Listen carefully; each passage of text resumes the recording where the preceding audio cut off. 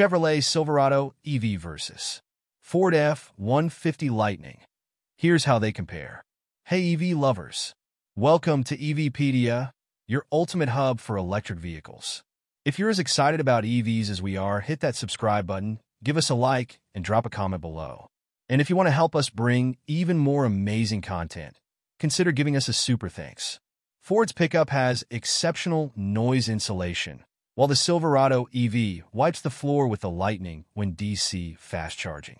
Americans looking for a brand new electric pickup truck have just 4 options to choose from. There's the adventure-oriented Rivian R1T, the Look at Me Tesla Cybertruck, the Ford F-150 Lightning, and the Chevrolet Silverado EV. From the rather short list of available options, the F-150 Lightning and Silverado EV are the most similar to each other. And when compared to a conventional gas-powered truck, they look just like any other pickup on the road, which may be good or bad, depending on what your expectations are, but there are big differences between them. That's why our own Tom Malufny chose to compare his own 2022 Ford F-150 Lightning Lariat with a brand new 2024 Chevrolet Silverado EV RST First Edition. You can watch the comparison video embedded below, but here are the main takeaways in written form.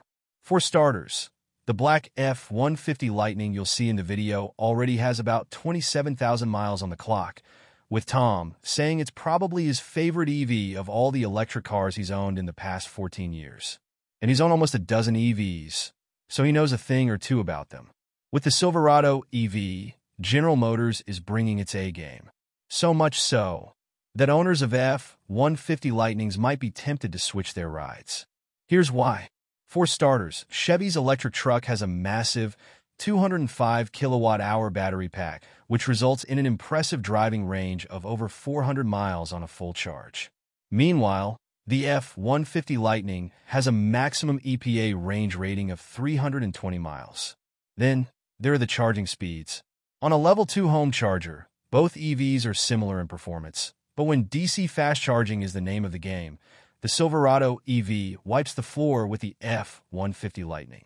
GM's electric pickup can draw up to 350 kilowatts from a compatible stall, while Ford's electric F-150 can only go up to a theoretical maximum speed of 150 kilowatts, although sometimes it can reach 190 kilowatts, but only for a couple of minutes. The 2024 Silverado EV RST also packs a bigger bed and can be equipped with a folding midgate that increases the storage capacity even further compared to the Lightning. To top it off, it has adjustable air suspension, 4-wheel steering, and GM's Super Cruise Advanced Driving Assistance System, ADAS, which can do automatic lane changes. Meanwhile, Ford's BlueCruise ADAS doesn't yet offer automatic lane changes on Tom's 2022 Lightning, although new 2024 Lightning and Mach-E drivers can use the functionality. However, it's not all good news with the Silverado EV. Price-wise, the 2025 Silverado EV is more expensive than the 2024 F-150 Lightning, but all trims offer more range and power than Ford's truck.